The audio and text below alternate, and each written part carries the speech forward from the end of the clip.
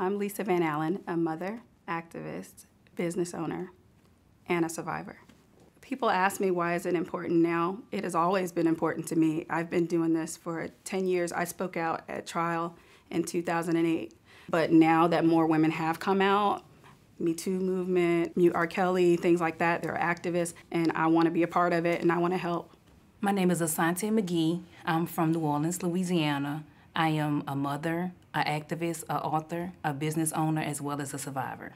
I find hope within other survivors that have shared the same experience that I have. For me, and I know for a lot of other women that have spoken out against R. Kelly, it's not about money, it's about justice and letting people know the truth about who he really is.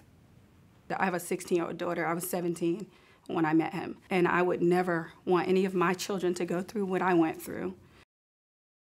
So it's times that I've wanted to give up, but I don't because I continue looking at my children and know that I'm doing this for a good cause. I hope sharing my story, more women come forward and identify their abuser. I hope when other women hear my story that they gain strength, that they have the courage to come forward, and I hope that it raises awareness for anyone that has been through anything that's abusive. I believe it's difficult for others to believe survivors because they always think it's a hidden agenda. We have the courage to speak out no matter all of the backlash that we receive. We are victim shamed every day. We continue to stand with our heads high and continue with our story and our journey to help as many people as we can. My life today is awesome. My family's awesome. My fiance's awesome. Helping others, it makes me happy, so my life's awesome.